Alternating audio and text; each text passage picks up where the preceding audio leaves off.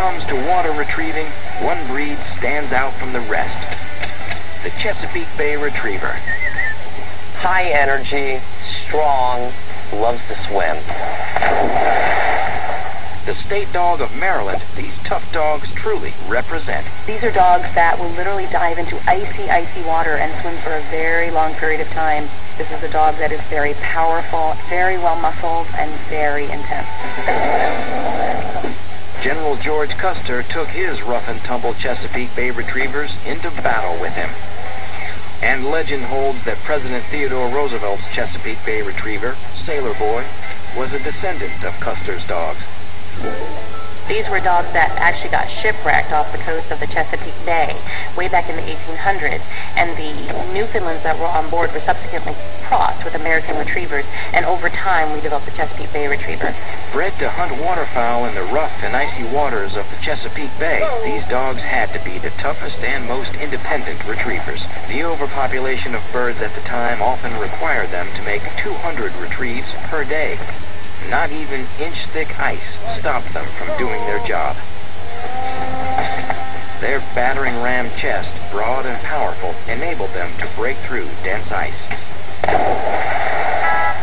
Chesapeakes were bred to be very durable dogs who had a very intense instinct to swim. They have several characteristics that help them take to frigid waters, like their ducks. The Chesapeake Bay Retriever is a double-coated dog. It has a soft undercoat that's very dense, and it has an oily, flat top coat. And that's what makes this dog a great water dog, because it actually repels the water. So one shake of a wet Chessie will leave him close to dry. One of the most beautiful things about Chessies is their coloring. Their waterproof coat comes in 3 basic shades that blend in with their working environment: brown, sedge, or dead grass. And their eyes and their nose and their lips tend to be of a similar shade. Their muscular hind legs make them remarkable swimmers. They can swim fast and for long stretches of time. And finally, their powerful and wide muzzles enable them to carry large waterfowl with a gentle hold. Unlike the ultra-friendly Labrador Retriever, the Chesapeake is often standoffish around strangers and other dogs. I will warn people that although they look a lot like labs, they're not labs. Could it be a case of mistaken identity? It's unfortunate that a lot of people mistake Chesapeakes for wire-coated Labradors because their personalities are generally very different. Of all of the sporting breeds, the Chesapeake is probably the dog with the hardest or strongest temperament. This is what makes these dogs some of the best working dogs out there. They excel in obedience, tracking, and make great explosive sniffing dogs. Chesapeake Bay Retrievers are prone to a few health issues. They do suffer from joint issues like hip dysplasia, but that's the case with a lot of larger breed dogs. They require a good amount of vigorous activity and would rather retrieve balls than go for a walk.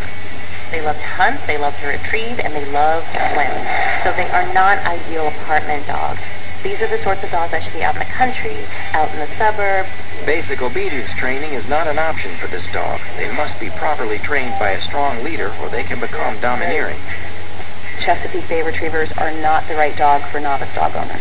Their coat is low maintenance, so a weekly brushing should do the trick. Look at that coat.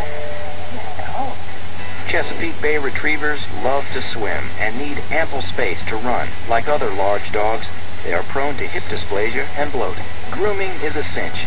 They need strong leadership and firm training, and are best suited for experienced dog owners with older children.